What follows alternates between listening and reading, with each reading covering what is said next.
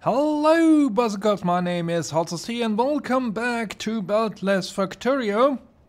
And you can see we are backlocking red and green circuits for the blue circuit production. But why are we not producing any?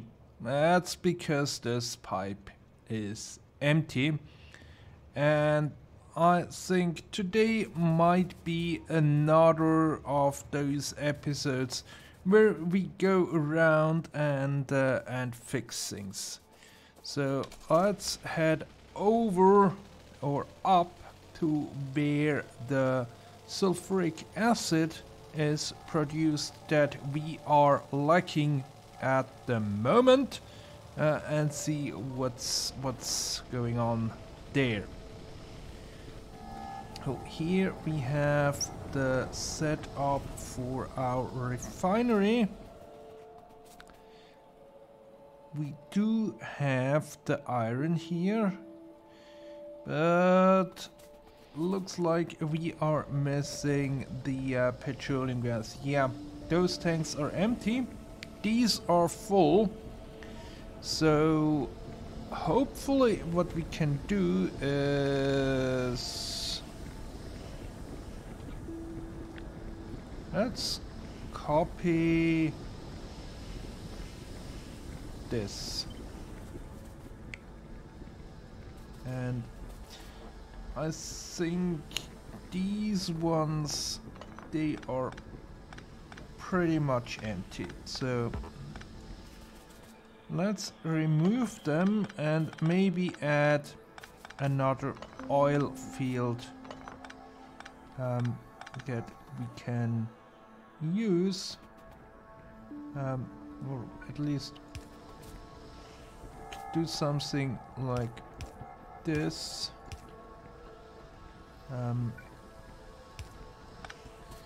so that we at least have some of them still in use, and then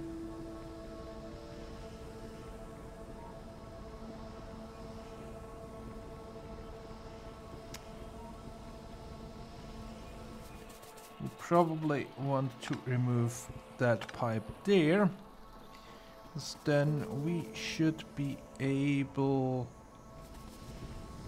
to do that.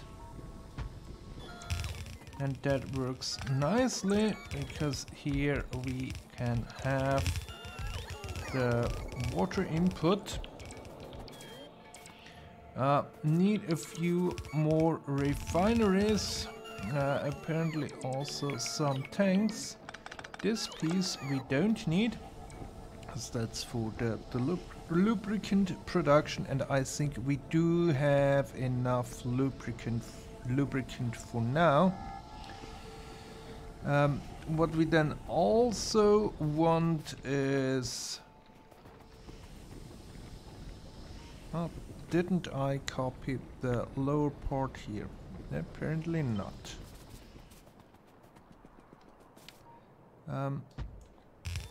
Don't need that tank there.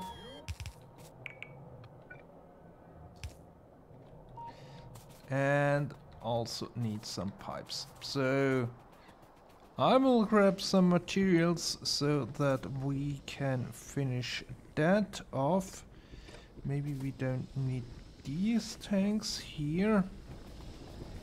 And hopefully that should help with our shortage of sulfuric acid. Alright, I think I have everything. All that's missing is a bit of power. And I set this up with power stations. So if that works, yeah, refineries are all working, and we basically pull in the crude oil from here and around, and then in this setup I decided we don't need any heavy oil or light oil, so everything should be converted to petroleum gas, because that's what we are lacking. And by the looks of it, our tanks are getting fuller, which means we are producing sulfuric acid, and with sulfuric acid we then should also be producing blue circuits. And we have been working in the last few episodes on the red circuits, and they are looking pretty good. They are stacked up here on the input. We replaced the assemblers with the highest tier, added productivity, and now it looks like they are not fast enough to cope with the material input.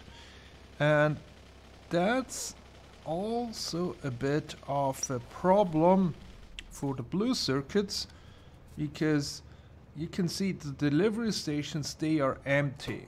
And if we are looking at where the trains are, I mean, we only have 3 trains, that's probably not enough.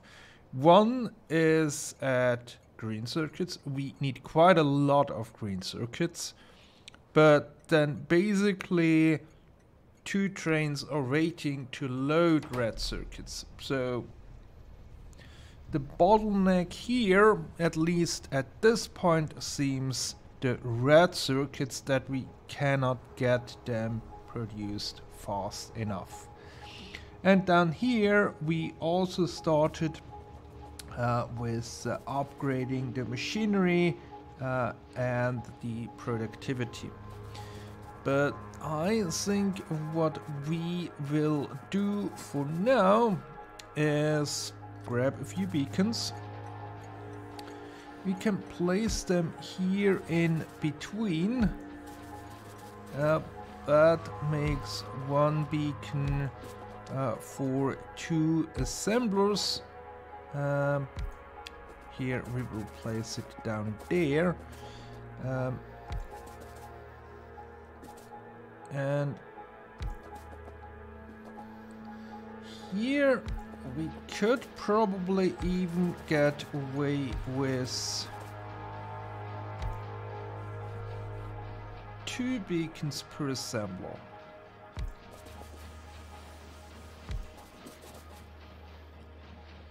Then up here with the unloading, we are back to 1 beacon per assembler. Then here on the top row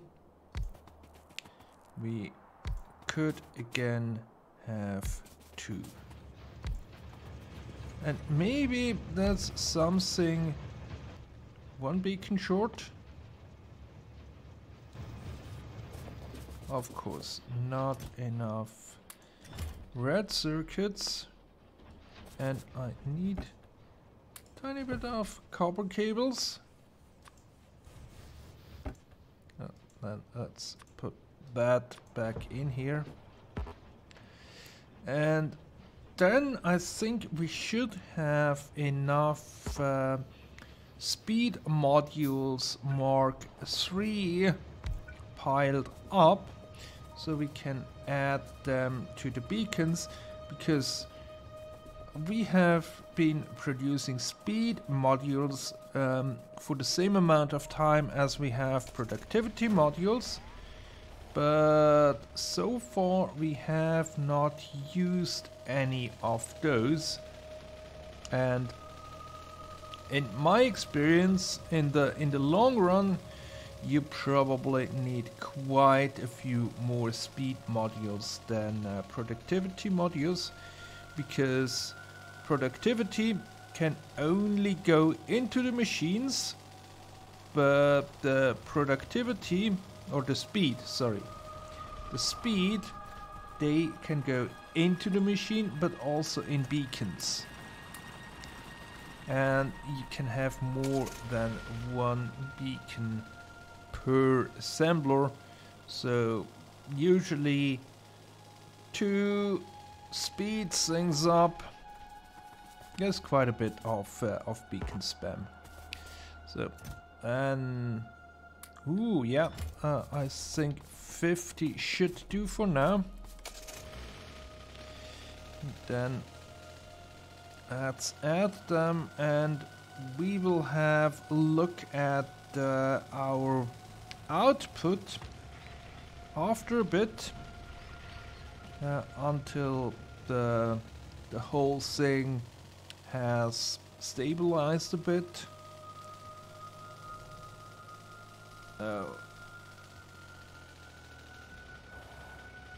Oh, that's copper wire.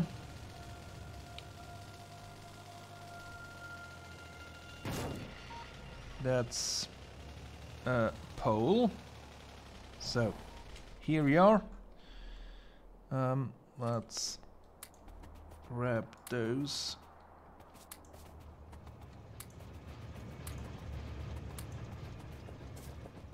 And then do the same thing here again. I mean, the productivity that slows down the machines, but at the same time produces more output for less input. Or that's probably wrong. It produces more output, or the other way you could look at it, it consumes less input to create that output. So if we now have a look here, we have a productivity of 40% and a crafting speed of -10. Previously it was -40. So basically with one beacon for 2 assemblers, we almost balanced out the negative of the productivity modules, and we should actually see that yeah, we were pretty stable. If we look at this here, we were pretty stable in the production of circuits. Then we had a drop down here, not sure why. Now we are going up again, and that should then also help the blue science production. And with blue science production on the rise again, we can produce more modules. And usually you label a large base by the amount of science pack the base can produce. But another way to look at it is how many modules Mark III can you produce? Because, okay, science pack, that's a more general benchmark, because there you need copper and iron. Here again, here you need stone, but then you also need other things. And if you look at the modules are basically just purely based on these circuits, and that's basically iron, copper, plastic, and sulfuric acid. So if you have plastic, you probably also have sulfuric acid. So it's not quite the same benchmark, but I think it's also a valid number to look at when judging a base. So let me wait a bit. And let me wait a bit up here with the modules. And we can also have a look at module production. Probably need this one. Actually, in the last hour we have not produced any Mark IIIs. So you can see we have one peak, and the peak is basically the same for the productivity and the speed, because both need the same ingredients.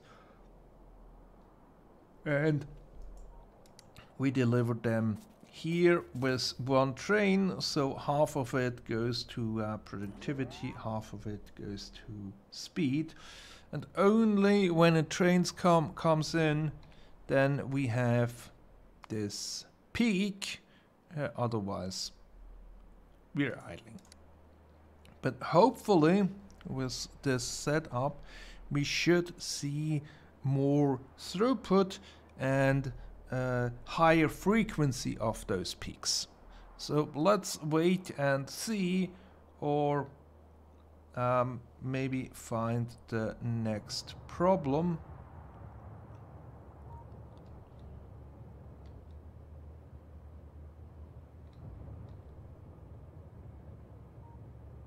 There we have a problem, missing signals on a roundabout.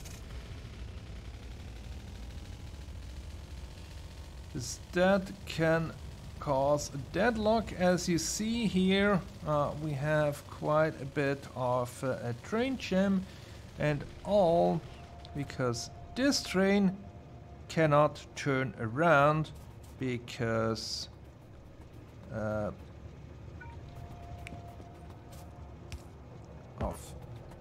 wrong signaling. Now this one moves on, then this one can move on, and that one can move on, or that one, and eventually all the trains will have moved about and the jam has disappeared. It's a lot of these small things that keep me occupied, and at least in the past few episodes there was always something to do similar to this, which just did not make it into the episode. But now let's wait and see if our module frequency increases. Looking at the production of our modules, module 3, as we saw, it does not matter which one we look at. We can now see previously there was about 1.5 hours of downtime where we did not produce anything, and that has shrunken down to 1 hour. And we should see something similar for the red circuits. There we had high peaks, and then maybe there we were at 308, and basically the lowest point we now are also at 308, but overall we are above that, especially if we just look at the last hour. We are at 450 around. And if we look also at the blue ones, there we still have these peaks, but we go higher, and hopefully this downtime here is not as long as the ones that we had in the past. So we are actually producing more. So over 10 hours, the average was about 30 processing units per minute. And if we look in the last hour, it was also 30. Okay, so maybe not that big effect there yet, but I also had a look at this here, and what I can see is we are passing through the coal, and basically nothing is stockpiled, and we only can fuel a few refineries, which indicates that we might have not enough miners here. So let's add a few more. And we also need a power pole there in the middle. That should at least double the coal output, and maybe we get a bit more out of this here. But I think this episode is long enough, so hope you enjoyed it, and we'll tune in next time where we will find something to do for sure. Until then, goodbye.